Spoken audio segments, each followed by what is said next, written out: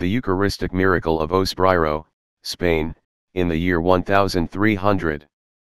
Therefore whoever eats the bread or drinks the cup of the Lord unworthily will have to answer for the body and blood of the Lord. 1 Corinthians 11:27. Cebreiro is a tiny hamlet in the northwest of Spain, decked with green lush meadows, flaunting the gorgeous display of the Leones Mountains. The village is 1,300 meters atop the mountain ranges of Ocourel and Os Ancares, and is frequently battered by some of the fiercest weather in Spain. The simple prehistoric setting of the village is iconic. The Church of Santa Maria la Real takes one back in time, to the miracle of the Holy Grail that made this humble village famous all across Europe. Founded in the year 836, Saint Mary the Royal is the oldest pre-Romanesque church on the entire French road of the Camino de Santiago. In 1072, a monastery was entrusted to the monks of Saint Gerard d'Aurillac by King Alfonso VI of Leon and Castile. They governed the church for centuries, attending to pilgrims who traveled to Compostela to pay their respects at the tomb of Saint James the Apostle. Friar Antonio de Yepes, a Benedictine monk and historian from Spain, lived in the 15th century and penned the account of the miracle of the Holy Grail in his book Crónica General de la Orden de San Benito, or General Chronicle of the Order of Saint Benedict.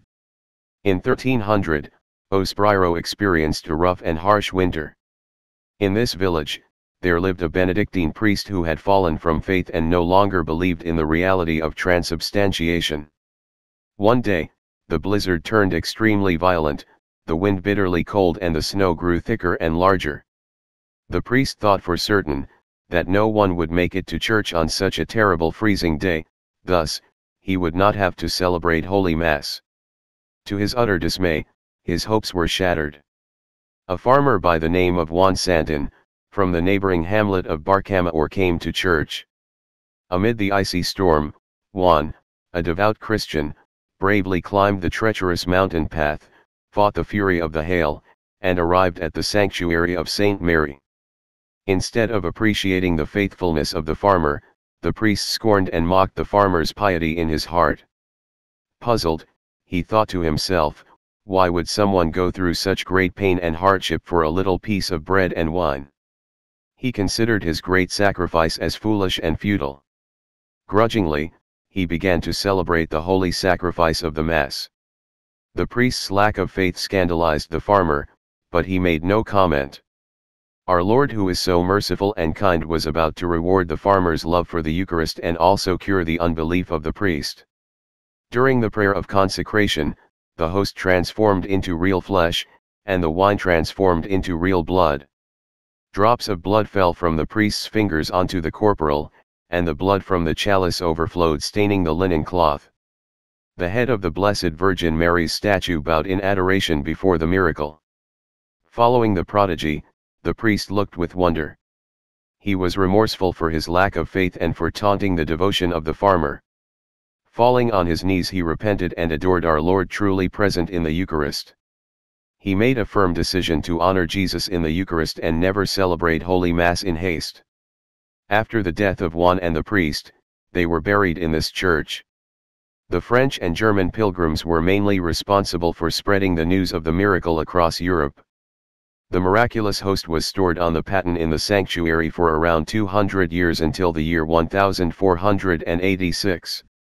That year, King Ferdinand II of Aragon and his wife Queen Isabella I of Castile were traveling as pilgrims to the Cathedral of Santiago de Compostela to venerate the relics of Saint James the Apostle. On their way, they halted for the night at the monastery and learned of the miracle.